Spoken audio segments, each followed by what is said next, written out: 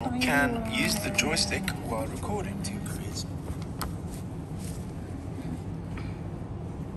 Still 10 minutes.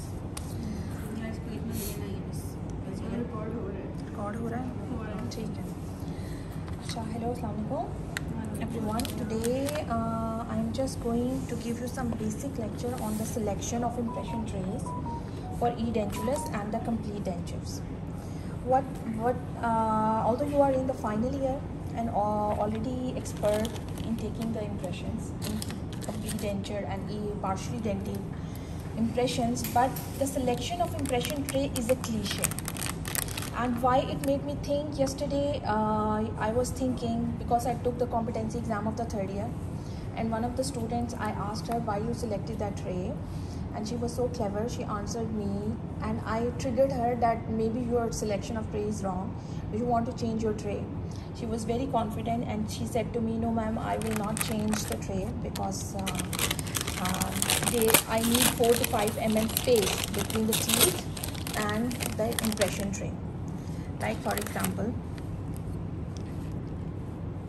the impression tray, it should be covering the posterior most teeth and all the teeth and all the anatomical landmarks, okay?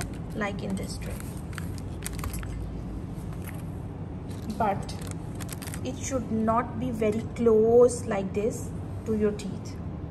There should be at least a distance of 4 to 5 mm to record the sufficient thickness of impression material. If it is more than that, a little bit, then it's okay. But if it is less, very close to the teeth, the impression will not be recorded very good. So the selection of the tray, preliminary selection of the tray, how we do it? First, there is a very accurate method that we should have a divider that we place in the patient's mouth, and it measures the distance between the last standing 6 molar or 7, and then we place it on our tray and in the middle of our tray. It should coincide. This will help us in selecting the width. And what about the anterior posteriorly? It should be covering the anterior teeth and the last standing teeth. But what if we don't have a divider? Then it's very important that you initially examine in the patient's mouth. When you in your OSCE or ISCE exam and we ask you to take an impression, probably there will be no divider and it's very time consuming. You will spend a lot of time. So why not? You have examination instruments there. So ask the patient to open the mouth and do a preliminary examination of all the land bearing area, all the teeth, buccally, lingually, and any other, and the hard palate and the soft palate and the frenum and the labial frames or the soft tissues as well, so that you have a fairly idea that what kind of impression tray you will use. For example, in some situations the anterior teeth are very proclined, so we use the size it is covering all the landmarks, but the anterior teeth are proclined and the anterior border is touching with the tray. So here we have to change our selection of the tray. And if you will examine it preliminary, you can, no need to try different trays, small tray, medium tray, large tray. If you are doing so, it shows that someone is very inexperienced. Okay? And the same stands for the lower. At least remember 4 to 5 mm space should be there. Sometimes the selection of the tray is correct, but when you place the tray, you place it very close. Now this is the fault not in the selection of the tray, this is in the placement of the tray, like this, like you are placing it too close. So always position your tray, first seat it posteriorly, then anteriorly. It will also help in moving the impression material anteriorly, and it will also prevent the gagging.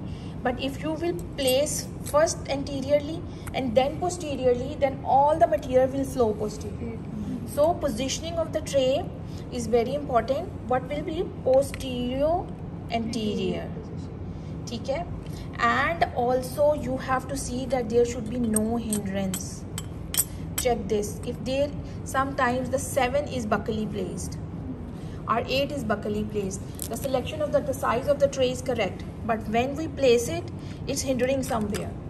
So then again you have to change the size of the tray. Okay, I have told you the mesiodistal width, the anteroposterior.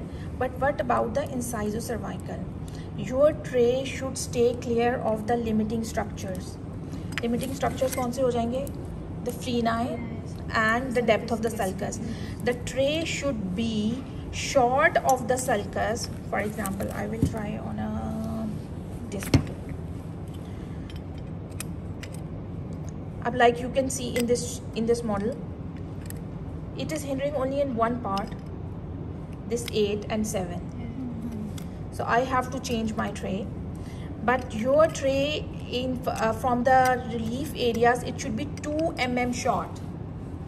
We gave you the MCQs, and there was many students, they confused that 2 mm short, 2 mm short, it is in the length. ठीक है, ये जो 2 mm short impression tray को होना चाहिए, that is the length, and that 4 to 5 mm distance between the tray and the teeth, that is width wise. ठीक है, so don't confuse that 2 mm short to this 4 to 5 mm space. ठीक है, is it clear? Yes. ठीक है. And in the complete denture, and another thing which I think you guys need to have, the difference between the edentulous tray and the partial tray. If you will see, this is a tray for the edentulous and this is the tray for the partially dentate. ठीक है, you can see it is a little wider and the flanges are shorter.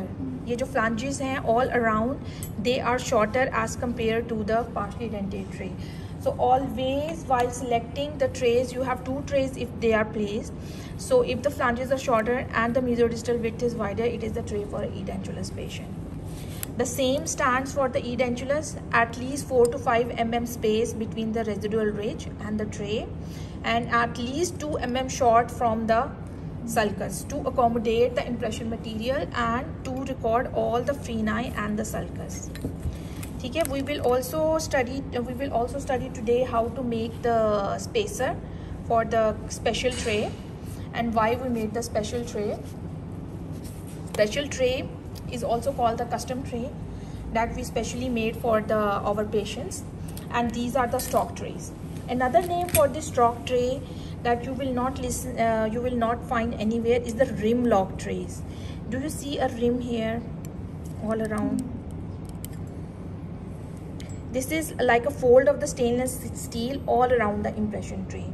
It is for locking of our impression material so that the impression material does not flow a lot outside. So it locks the impression material inside, and there is no need of adhesives.